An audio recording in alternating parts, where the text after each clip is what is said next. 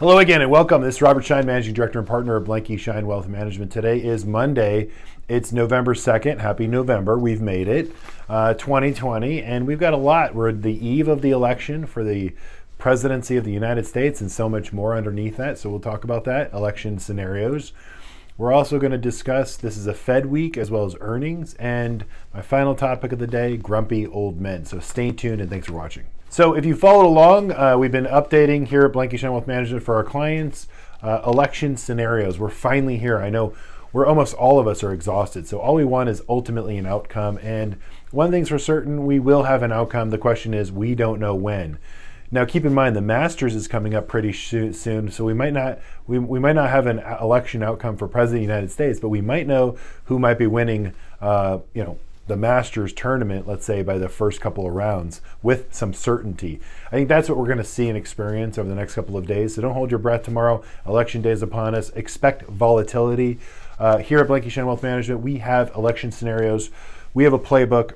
We've had all of our clients have access to it. If you need it again, if you want sort of our thinking in terms of positioning, whether we have a red wave, a blue wave, anything in between, President Biden or President Trump, any election outcome, we are prepared, and we've prepared our portfolios and our clients as well as their goals and needs and lining that up in every which way. So we can navigate through whatever comes our way. We've done this for many, many decades now, and we've seen different administrations, we've seen different taxation strategies. But that's why clients look to us to navigate through sort of all that uncertainty. But then when it becomes certain, we sort of know exactly how to play it out for our clients here at Blanke Schein Wealth Management. So we got the election scenarios dialed in. If you need the election update manual that we've already created, please email any one or members of our team here, and we'll get our election scenarios out for you to review. So this week is Federal Reserve Week. They're going to give us some guidance and maybe some insight. And I fully anticipate, especially in the wake of maybe an election sort of uncertainty this week, because keep in mind, ballots are still having the ability to be counted after the fact in some different states, and it's all different across the United States. So don't hold your breath on that one in terms of an election outcome right away. We're not here at Blanke Schein Wealth Management. We're sort of bracing for that volatility. That being said, Federal Reserve is going to be key this week as to what they say and what they're also going to predict in terms of providing more support. Lending and spending is essentially the name of the game here, and where they're going to specifically help out.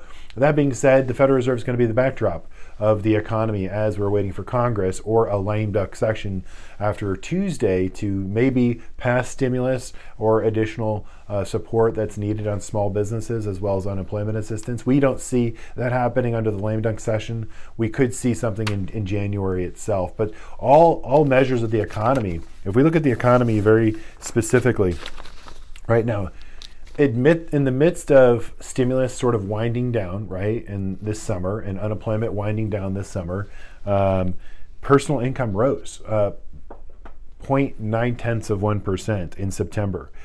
Consumer spending rose 1.4% month over month. University of Michigan consumer sentiment rose in the month of September, which was incredible. And for the month of October, we just got the reading, extremely strong data for the ISM. It's the manufacturing data, and anything over a 50 or above, that means that your economy is expanding, right? We just got 59.1, which is a blowout number for the month of October. Huge surprise. So strength. Markets are up today as a result of that. So everything that I just discussed as it relates to economics and the foundation of the economy is intact. You layer on what we're going to see from the Federal Reserve, and then you have some certainty post-election with some additional stimulus. And that's when we will get the CARES 2.0 Act or additional stimulus to help those that are in need, and that's going to happen in January. Now let's pivot to earnings. So we've got a strong economy. We know that we can survive through a pandemic in terms of corporate earnings, and even the consumer. Consumer's actually doing quite well, especially with the government assistance. Let's turn to the board right now and take a look here. This is S&P 500 forward earnings in the next 12 months. So if you recall, coming into this year, the S&P 500 forward earnings kind of topped out about a 175, okay, $175 sort of in terms of their blended earnings for the S&P. So that's right up here. So the earnings curve went down in terms of estimates as the market bottomed in March 23rd of 2020. And then we've got earnings per share low estimates bottom this May 15th of 2020. And then we have the earnings steadily have been increasing.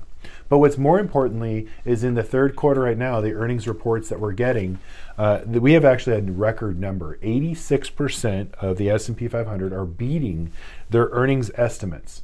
That's the greatest percentage on record where well over 2/3 of those companies have beaten the earnings expectations. Now take a look at this. We're at a 160 right now in terms of S&P blended forward earnings. That's about $2 less than you would see for the all full in 2019. If we go back to 2019, you're about 162. So we're on our way back. The trend is our friend here in terms of earnings. The estimates are coming in. Corporations are making money, even in the midst of a lockdown or shutdown, potential another slowdown.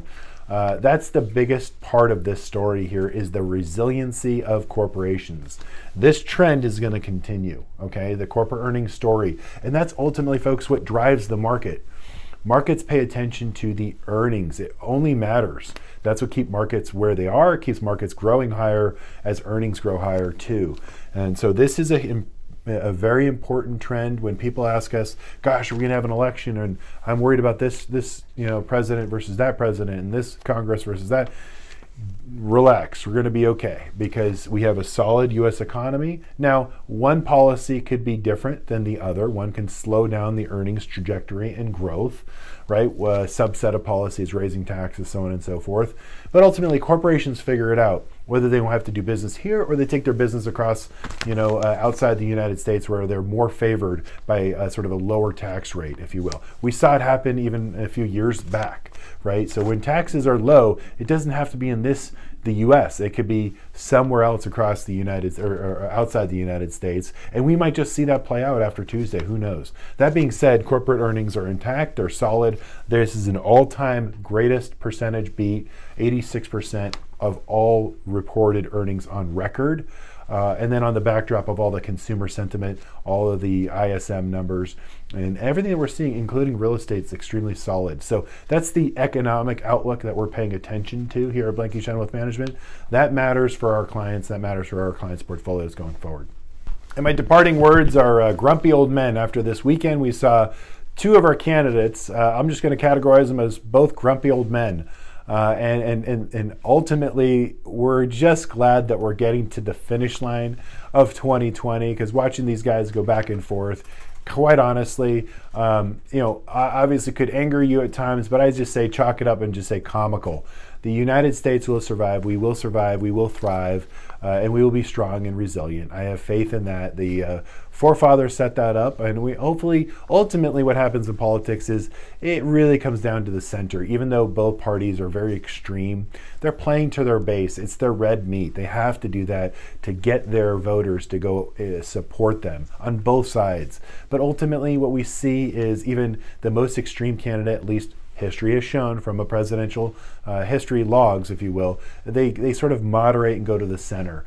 And hopefully we got a divided Congress because that's what will keep them honest, if you will, and that's what we need. So that's what we're going to look for tomorrow, regardless of the outcome. But I think we're kind of done with the grumpy old men sort of 2020 that we've seen, and hopefully we have an outcome. So thanks for watching. Take care and be healthy and safe. Take care.